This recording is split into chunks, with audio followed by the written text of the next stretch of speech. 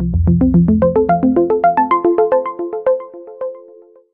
this video, we'll look at how to split a PDF and name output files using the Text from Location feature in the AutoSplit plugin for Adobe Acrobat. Use this method to split a document into multiple files and name them using text that features on each page. Note that for it to work, the text must feature in the same place on all necessary pages. The sample document we'll use to demonstrate this is stamped with Bates numbers. As they're located in the same place on each page, they're ideal to use for naming output files. We're going to create separate documents for each page of this PDF, and we'll name the files automatically with the corresponding text from this location. Let's take a look at how to use this tool.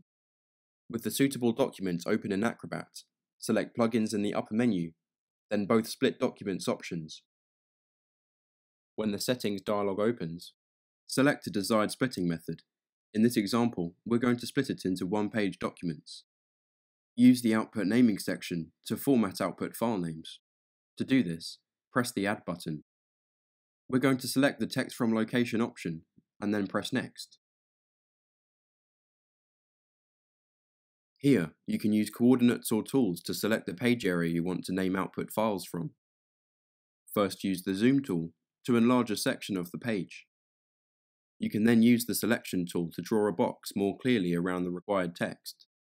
Once this is done, click OK. In this example, we'll set the name prefix to the No Prefix option. Here you can add a base file name for each output file.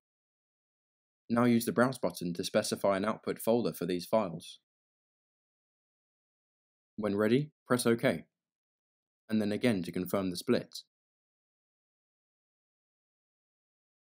The results box lists all output files created.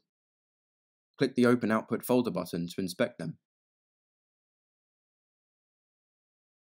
Visit evermap.com for more product resources.